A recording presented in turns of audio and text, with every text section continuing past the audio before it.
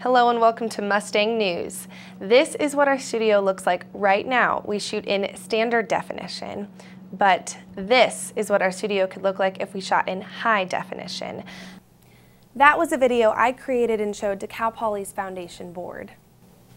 I told them about our need for a high-definition studio, and now, thanks to the help of Bill and Cheryl Swanson, along with President Armstrong and Cal Poly, we will be receiving $125,000 to upgrade our studio to high definition. On behalf of all Cal Poly journalism students, past, present, and future, I want to say thank you. We look forward to broadcasting from Swanson Studios.